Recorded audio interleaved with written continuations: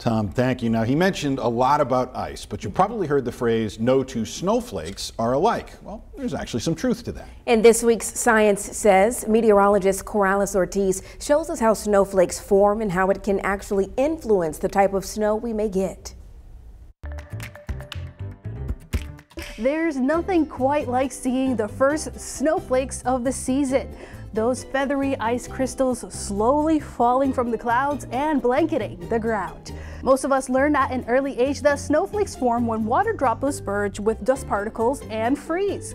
When you think of snowflakes, you probably imagine them as your typical six-sided shape looking like branches. Well, here's your word of the day. That shape is known as dendrite, which means tree-like.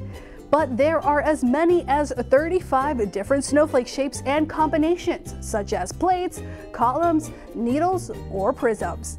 A snowflake's shape can depend on a number of factors, such as temperature and humidity. For example, when temperatures are around the freezing mark, or 32 degrees Fahrenheit, and there's more moisture in the air, they'll form into more complex patterns, like a six-sided shape or a hexagonal plate. At this temperature, they can become bigger in size as they fall, since they'll stick to each other easier. That produces a heavy wet snow, that perfect kind for making snowballs.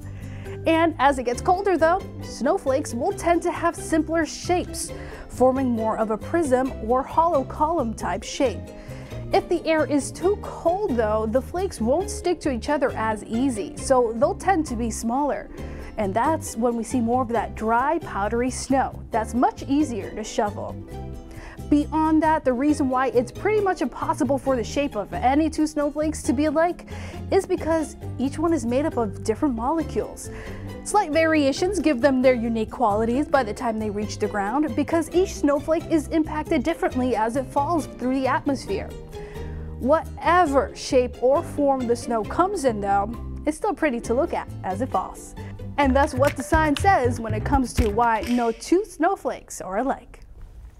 Good stuff, Corrales. And she wants to hear all your weather-related questions, misconceptions, folklore. So if you have one, send an email to cortiz@thv11.com or reach out to her on social media. She'll always find out what the science says.